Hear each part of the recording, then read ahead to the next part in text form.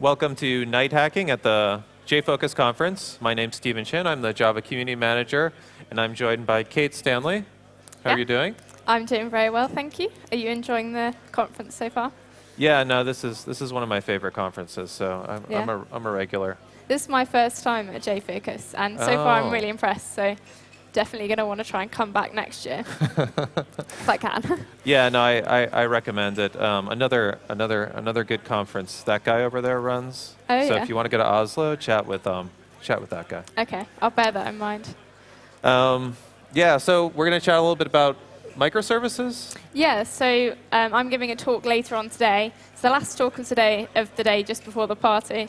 And I'm going to be talking about testing microservices and kind of what that means in comparison to doing monolithic applications and the kind of changes you might have to make and the things you have to consider. Because I think often people kind of think about testing as something they can do later or worry about later. They're focused on getting it to work rather than focused on getting tests for if it breaks.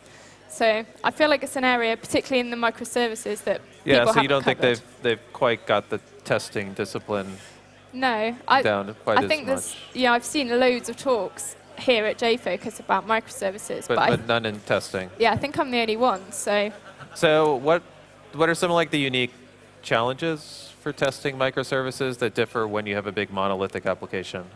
Well, I guess the main difference is because now you've got all of your pieces separately rather than one big application, you have to really think about the boundaries between those pieces and how you make sure that if one goes down, then you know about that and you can test for the fact that if you change one piece, then all the other pieces are still going to work. And it's about that kind of collaboration, I guess.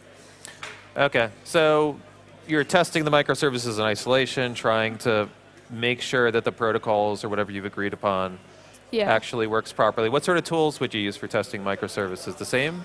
Yeah, there are potentially some other tools you might want to consider using more or less. So you might find you use more mocking and things like Mockito to mock out classes. But those in general, are a good practice anyway. Yeah, I think in general you can use the same tools. It's how you approach the use of those tools and how many tests you do in the different areas that's perhaps the biggest difference.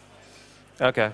And like from successful projects you've been, any idea like how do you measure success, or like what sort of things would you want to be doing to have better testing within your team, or any general advice? I'm quite keen on doing test-driven development. Yeah. So writing your tests first and then writing your application code to fulfill those tests. Because I think it's kind of only by writing them that way around that you really know that your tests are passing for the right reasons, not just because you've written them cleverly. My favorite type of test is the one which calls different methods in the APIs and then never asserts anything and then succeeds. Yeah. Yeah, it's quite easy, I think, if you write your test later to kind of say, oh, well, you've got loads of tests, it's fine. But it's not until you can show that if you change the code, the tests really do break, that you show you really are testing properly. Yeah, you can always fake it if you don't actually test the test by making it fail. Yeah, I think that's why I'm quite keen on test-driven development. No,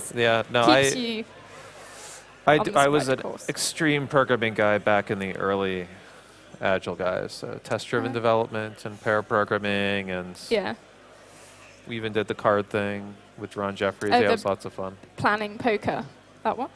Yeah. I don't think I've ever done that, but I know of other teams that do that. So. Cool. So something else we wanted to chat a little bit about is you're doing a little bit of outreach for girls in technology. Yeah, so I work out in the UK with IBM, and we have quite a lot of schemes to get children from the local schools in and teach them a bit of programming and tell them about what we do. The particular scheme that I'm running is centered around bringing girls in, because we find that although we do get girls coming to our other schemes, often it's majority of boys, and we want to give the girls an opportunity to not only have an interest and see what it's all about, but meet other girls who are interested in the same things. So we also try and get a lot of women IBMers to come down and meet them and tell them about their journey. Yeah, so show them like role models of successful women in technology. And what age group do you? They're year 8 girls, so that's about 10, 11, I think. Okay, yeah, so that's close to the age. So I was mentioning we did kids workshops here on Sunday. Yeah. And the target age range was like 10 to 14. Yeah. About.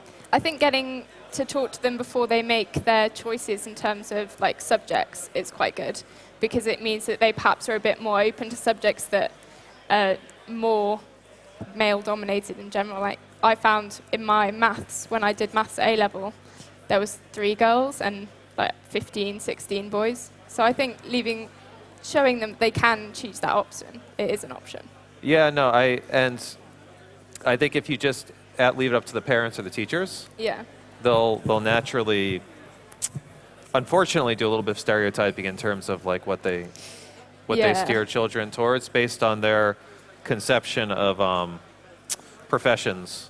Yeah, if you've got parents, and particularly if your mother or you have an auntie or something that's in technology, then maybe you'd look at it differently. But yeah, if your parents haven't really been exposed to that, then they might say, oh, this is the kind of role that I've seen other women go into, so you should consider this. So it's just opening their eyes a bit and showing them the whole range of possibilities there are in technology for everyone.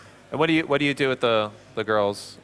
So they come up with ideas. We give them a problem to solve, like how could you help your grandparents to use technology? Okay. And they come up with inventive solutions based around technology to solve those problems. Solve the problem. Yeah. Do a little bit of brainstorming, creative work.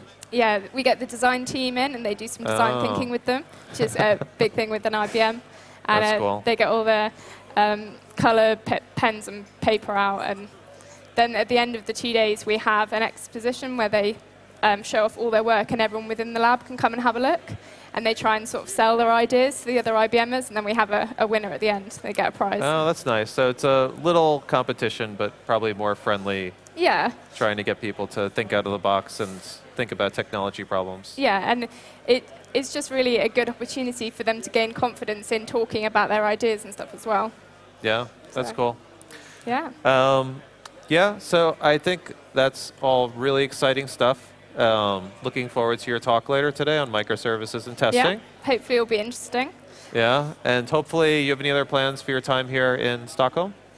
So I'm unfortunately having to leave tomorrow afternoon, so I'm going to check out as much of the conference I can tomorrow before I go.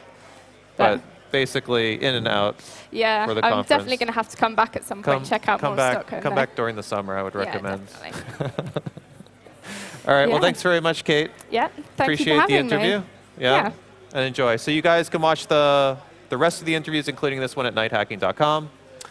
And we have 2 more interviews lined up for today, another at the break, and then finally a VJUG Java EE book reading session to close out the day, and then a few more interviews tomorrow. So thank you all for watching. Cheers.